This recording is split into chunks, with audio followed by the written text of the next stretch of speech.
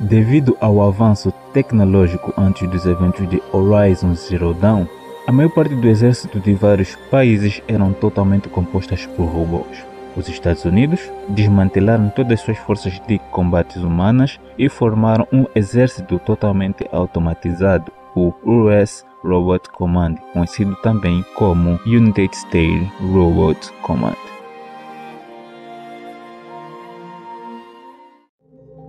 Entre os maiores fornecedores de robô de combate, nós tínhamos as soluções automatizadas Faro, uma empresa que inovava anos após anos e fornecia robôs cada vez mais complexos, performantes e altamente tecnológicos.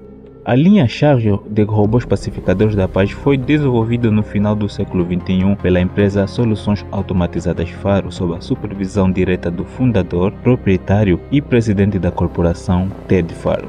Voltada para o mercado militar, a linha Charger utilizou um conceito de robô enxame como um enxame de insectos. Os robôs foram projetados com recursos formidáveis, como a capacidade de se autorreplicar exponencialmente, consumir a biomassa da Terra como combustível e instantaneamente hackear e assumir o controle de qualquer equipamento militarizado automatizado inimigo, como por exemplo drones.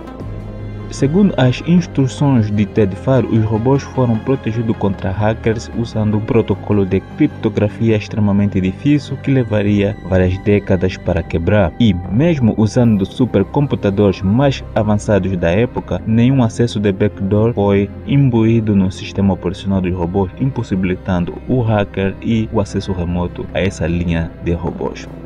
No quarto trimestre do ano 2064, um enxame comprado pela corporação Hearts Timor Energy Combine começou a exibir o que Ted Faro chamou de a falha. O enxame parou de responder aos comandos e começou a atacar seus proprietários. Em resposta a isso, Faro instruiu seus programadores para usar o acesso remoto para carregar um service pack que traria de volta o enxame ao controle e assim parar com a falha. Mas infelizmente o enxame não incluía tal acesso no seu sistema operacional, assim recuperar o controle desse enxame era totalmente impossível. Preocupado, ele entrou em contato com uma ex-funcionária da Soluções Automatizadas Faro e renomada engenheira de robótica Dra. Elizabeth Sobek e pediu para que ela viesse à sede da Faro para resolver ou pelo menos analisar a falha. Dra. Sobek estudou a falha e o que ela encontrou foi horrível, segundo ela. Em um tenso encontro com o líder, Ted Faro, ela informou que o enxame havia se tornado numa entidade completamente independente, respondendo apenas a si mesmo. Isso, juntamente com as habilidades dos robôs de se autorreplicar exponencialmente e consumir a biomassa como combustível, significava que o enxame cresceria rapidamente para números além de qualquer esperança de contenção.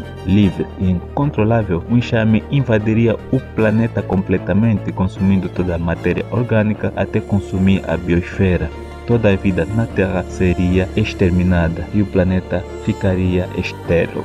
Assim, o enxame ficou conhecido como Praga Faro por desprezo pelas imprudências do líder das Soluções Automatizadas Faro pela criação deste tipo de robôs.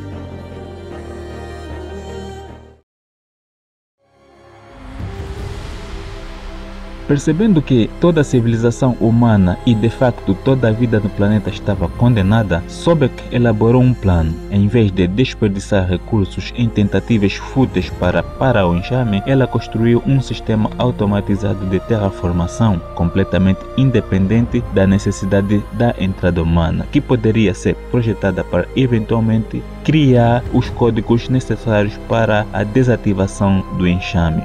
A IA subsequente replantaria a Terra com nova vida após a extinção da vida que nós conhecemos ou da vida atual. O projeto foi conhecido como Zero Dawn e em seu centro havia uma IA designada Gaia, auxiliada por uma série de subfunções, cada uma responsável por um aspecto diferente no processo de terraformação, como a desintoxicação do solo, do ar e da água. Conforme previsto pela Dra. Elizabeth Sobek, a Praga Faro invadiu o planeta e destruiu toda a vida, deixando a Terra morta e estéril. Os robôs consumiram toda a matéria orgânica, exterminando todos os organismos vivos, inclusive os seres humanos. Isto aconteceu diretamente pelo consumo da biomatéria e indiretamente pelo consumo de toda a vida vegetal, que reduziu os níveis de oxigênio a zero, tornando a atmosfera irrespirável. Toda a terra, água, ar tornaram-se tóxicos, tornando a terra incapaz de sustentar a vida. Sem mais uma biomatéria para consumir, os robôs, que na época eram milhões, entraram em um estado de dormência, pronto para despertar e consumir qualquer matéria orgânica caso ela reaparecesse.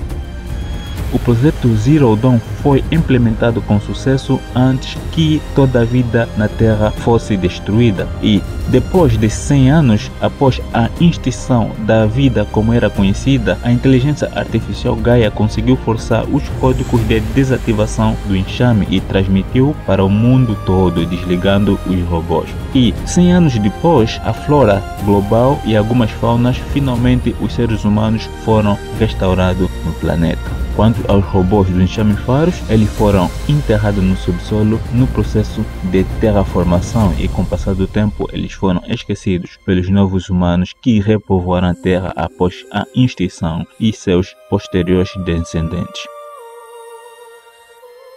E assim termina a história, explicando um pouco sobre a causa real que levou à extinção da humanidade no universo de Horizon Zero Dawn. Espero que vocês tenham gostado desse vídeo. Nos vemos no próximo vídeo contando mais novidades sobre este universo em si, e eu fui.